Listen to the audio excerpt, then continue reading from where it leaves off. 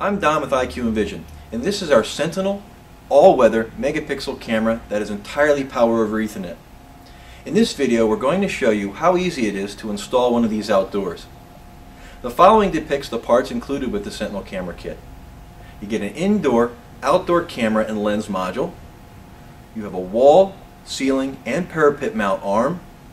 You have a power data back box, a 3mm Allen wrench, a punch down tool, a drill template, mounting hardware, and an IQTools CD-ROM. Now the tools you're going to need for the installation process are very basic tools.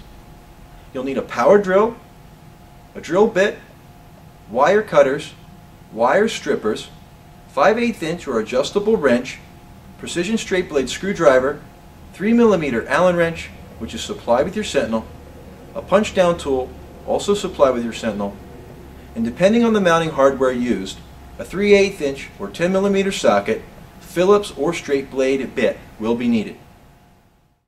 Before mounting the power data back box, we need to determine if the camera installation will be wall, ceiling, or parapet, and if the cabling will pass through the compression fittings on the back or through the 1/2" or 15mm NPT conduit mount on the bottom of the back box.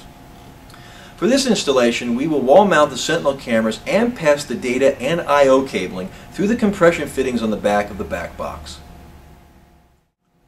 After the data and I/O cabling has been pulled to the mounting location, make sure to apply weatherproof sealant in the hole the cabling passes through to prevent moisture from getting behind the wall surface.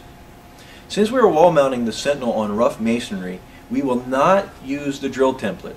The drill template is better suited for smooth surfaces. Instead, we'll use the back box to locate the 4 mounting holes. Data cabling must be routed to the right side of the back box, labeled wall side Ethernet. And I/O cabling used for the relay output must be routed toward the middle of the back box and terminated on the screw terminal block. After the cables are terminated, make sure to tighten the compression fittings to ensure water cannot enter the back box from the cable entry. The back box is also equipped with camera arm hangers on both sides to facilitate installation. It is also recommended to leave the supply desiccant pack in the back box to prevent condensation buildup inside due to humidity present during installation.